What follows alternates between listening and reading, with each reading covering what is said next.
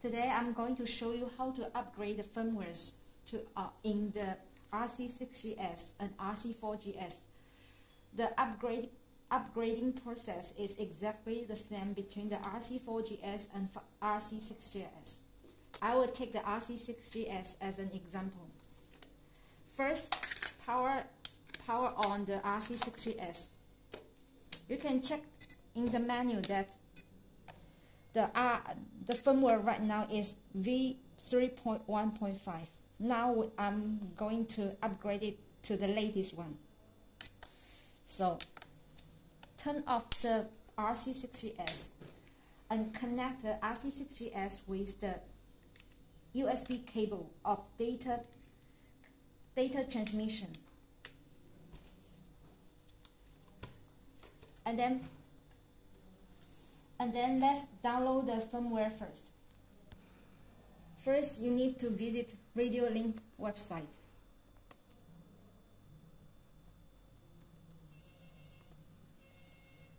And this is the new website of RadioLink. There are two ways to reach the firmware pages. First is go to the support and firmware download. Click to enter. And then go to the firmware of the RC6GS page. And you can find the firmware, all the firmwares available here. And there's another way to reach this page. First, go to the radio and then RC6GS. This is the second way. And then there's a firmware options here on the top of the page. Click to enter. And you can also enter the firmware of RC6GS. So now this is the latest firmware as it's displayed on the website. The V6.6, the V6.0.0. And you can see that there are two different firmwares. One is with the Bing at the end, and one is the Mac at the end. The Bing file is suitable for the Windows 7 or XP. And if your computer is Windows 8 or Windows 10, you need to choose the file with the Mac at the end. As my computer is Windows 10, so I need the Mac file. Click to download, and then open the file. It's here. So now, as the RC6GS is connected to the computer with the USB cable of data transmission, power it on,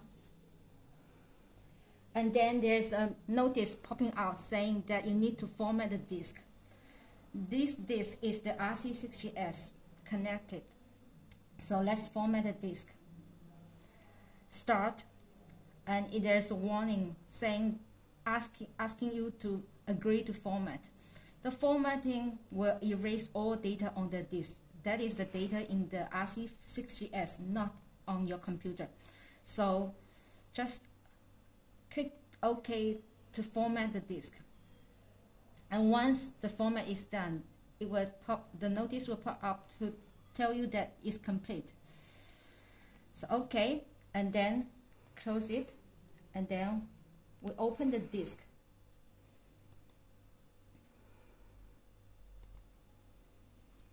And you can see that the disk is empty after the formatting. So we copy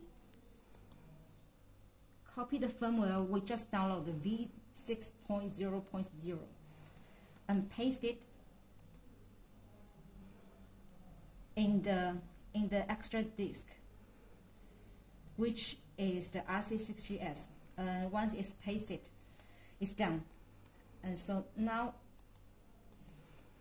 we need to power off the RC6GS and disconnect it from the computer, and then power it on. Let's check the menu.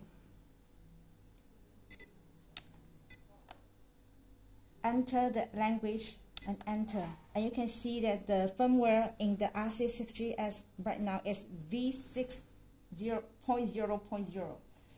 And this is how the firmware is upgraded in the RC6GS. And the RC4GS is exactly the same.